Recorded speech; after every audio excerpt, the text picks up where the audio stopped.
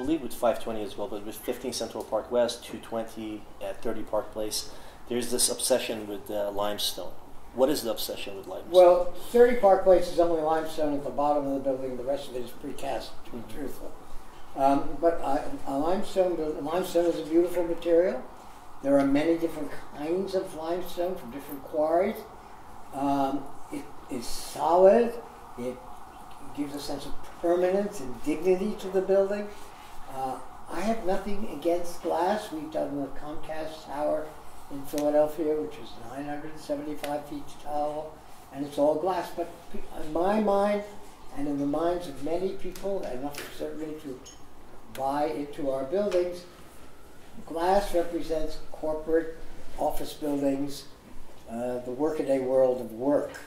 And stone represents permanence, elegance, and stone captures the light beautifully. Glass buildings are often impenetrable. They say glass is transparent.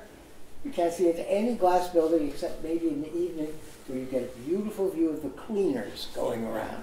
And stone allows us to have wonderful details, window frames, thickened walls, because the stone is usually, but not always, mounted on precast panels, sometimes on a metal construction. Lots of things. I mean, I want to make buildings that are elegant. Of course, everybody says they want to do that, but have a sense of permanence. A lot of architects, philosophically, want to make buildings that look like they're being deconstructed. I like to make buildings that look like they were constructed. Right. So there's a big difference in philosophy. To be honest with you, when I saw 30 Park Place for the first time, I thought it was a conversion. But it looked like it was there for a very long time. It's very closely based on my favorite, probably, of the 1920s Lower Manhattan buildings, number 1 Wall Street, the old Irving Trust building. Mm-hmm. So it's my homage to it. Nice. So it's, in the world of painting, many artists, many artists, get high praise for reinterpreting artists before. Picasso reinterpreted many artists from before. I'm not Picasso, but I'm not so far away. Mm-hmm. And others, Richard Prince, all appropriation art and so forth. So I think art is about art. Art derives things. And frankly, if we're going to get high-minded about it, I suppose, the argument that all these glass buildings that are being built now are somehow a projection of the 21st century. Anybody who knows architectural history 101 can find sources for every one of the buildings that are being done in glass today. Even the super modern ones that you were saying. They're not that modern. They're just aggressive. Right. How do you provide the buyers for these condo buildings with all the new bells and whistles that they expect on the inside? Well, the first thing is when we did 15 Central Park West, and a little bit even before the Chatham, but 15 was the key thing. The argument that our clients posed to us, the Zeckendorfs, and some of their partners, well, we're facing the park. Why should we make it all glass? So we made a huge mock-up in our office. We had, we're moving, but we had 14-foot high ceilings. And we made a full-size mock-up. And we showed them that if it's an all-glass building, it still has to have columns. So you have columns in front of the windows, and you look at all the renderings of the glass buildings, particularly the ones that are going to be built on Riverside Drive. Now there are big color renderings in the Times on the weekend. They have columns right in the corner. And also there's no place to hang a picture. Right, no place to put a piece of furniture. Everybody's sitting nervously perched on those sofas, hoping that they will be blown out of their apartment. Those are not our clients. Our clients have art, have furniture, they have taste. They don't buy. They don't go to West Elm. I'm sorry. And they love the walls. And we had huge windows. We have huge windows with walls between the windows. What do people do? Sit in their apartments staring out the window all day long? I don't. I was recently in the penthouse floor of 432 Park Avenue, and I wanted to know your views. Did you get a nosebleed? No, I didn't. But I wanted to get your views on super tall luxury living. Well, 432 is beyond super tall. But they're getting taller and taller. You got that. I don't think they're getting that high for a while. Right. I mean, we have very tall, 220 Central Park West is going to be 950 feet or 70 feet, I can't remember exactly.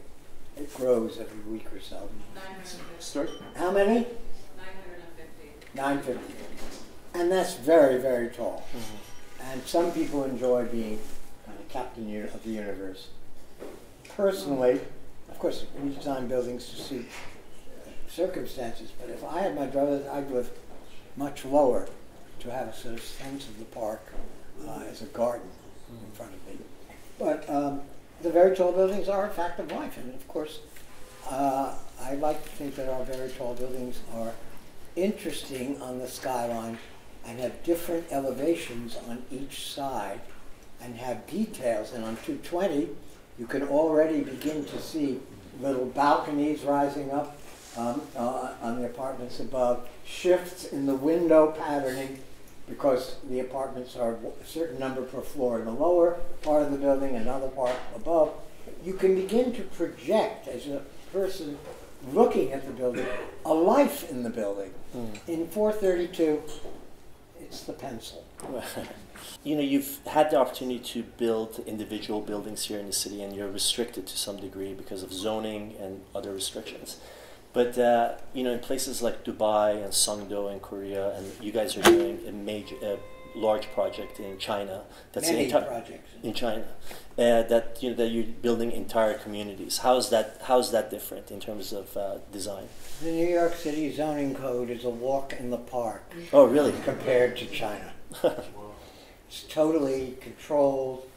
Every apartment has to have south-facing, at least 2 hours of sunlight, but the way they interpret it just means every apartment has to have a south view, which makes for a very bad urbanism, because if every apartment is facing one way, every building is facing one way, the other sides are kind of deadly, and you only have to go to Shanghai or Beijing to see what that is. So we struggle against that, and we work with pretty good development clients in China, like Vanke and others, and they can negotiate a certain amount with the local authorities, but not that much. It's a very rigid society.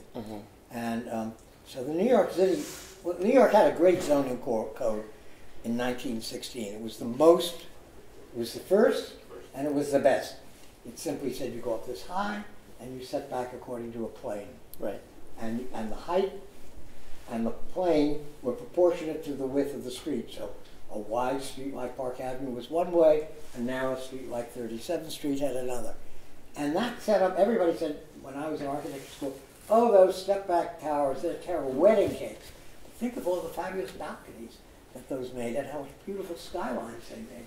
So the architects, I am an architect, but I'm not always part of the architects.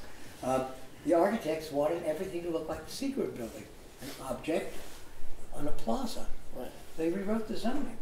And since 1961, mostly in the 70s and 80s, and I used to work for planning for the Housing Development Administration when I was out of architecture school, we have been systematically undoing that 1961 plans, ordinance, by interpretation, which is why architects don't even know how to build a building without specialists who interpret the zoning. Right. It's become so complicated. If you went back to the 1960 ordinance, 16 ordinance, it was really simple, and you knew what to do. And we made incredibly tall buildings. The Empire State Building was pretty high, I think, under that ordinance. Adam Rose. Bob, talk about the tops of buildings, and I think the trend that was started probably by Philip Johnson and the Sony building, which started out called something else. I'm too old. AT&T. Thank you, the AT&T building, which I think everyone suddenly woke up and realized, oh wow, you could do something decorative on the top of the building. It hadn't really been done, and you've obviously given great care to 15 and 220. Talk about that. Well, the city, Le Corbusier, the architect, I'm sure whose name you know, many of his works, came to the city in sometime after the Second World War and was invited to a very tall building, maybe in Rockefeller Center. It was one of those cloudy days where the clouds were lower than the tops of the buildings, but his invitation was to above, to the top of the building, and he said, It's an amazing city. All the history of architecture is up here. He admired that in a funny way. And so we have a whole city up in the sky. And people do enjoy it, and that's what people come to New York to see. They don't really come to see glass boxes. And the vitality of these compositions, which usually involve extremely banal things like elevator overrides, water towers, or mechanical penthouses, and then we struggle with our clients to find as many places for the people in the building. For example, now I think it's a trend, and I welcome it. The rooftops are not being used exclusively for some guy who buys the top floor apartment, but for amenities shared by other people in the building. Even swimming pools, but certainly little gardens, places to entertain, and I think that's great. But that orchestration of those elements concludes a composition, not just cuts it off. If you could change three things about with the New York zoning code, what would they be? Also, building code. Doug speaking from major experience. Well, the building code, I don't have a comment on. I think much of the building code is really about life safety, and our standards of life safety have changed over time. And I'm not going to, frankly, I don't mess around with the building code. But the zoning code, I would go back so much more to a code that was based, where the forms of the buildings were based on their physical situation, not on an abstraction. Not on an abstraction as an idea of a tower on a billiard table, but on a street. And also what was fascinating when the original zoning was, if you were on a wide street here, you were facing Park Avenue here, but you were facing 53rd Street there. The zoning on 53rd Street was one way, and the zoning on Park Avenue was another, and that created really exquisite shapes that had to be made to figure out what to do. Dormers and all kinds, setbacks and twists and so forth, that make buildings interesting. Just go and look at buildings that were built before 1940, but there wasn't much after 1940. So I just compared them to the Seagram building, which is a wonderful building. But 10 Seagram buildings did we need? No. One was enough. To follow up on that, we met with Richard Meyer, and he was saying, like, any architect that's putting out multiple projects every year, they can't possibly be doing anything that's their own, because it's not possible for a single architect to be able to do multiple projects in a year. So, what do you say to that? I worked for Richard Meyer when I finished architecture school, and he had one house, the Smith House, which was fabulous, and he had 3 or 4 people. We were only 6 altogether. It was a big office. Right. And they were doing everything. Yeah. And Richard was off teaching at Cooper Union, and he was trying to get other clients, so he'd have another house after the Smith. Right, sure. So even at that tiny scale, you have to have help. It's a collaborative art.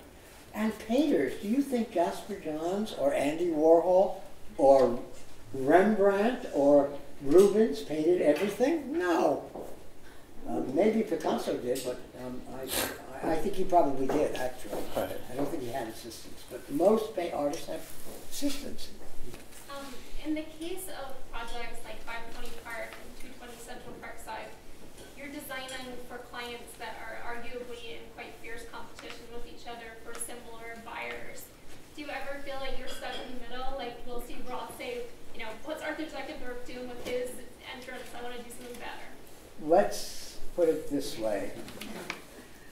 Developers are friendly at certain social occasions, but back in their offices they have interesting things to say about each other. I'm relatively discreet.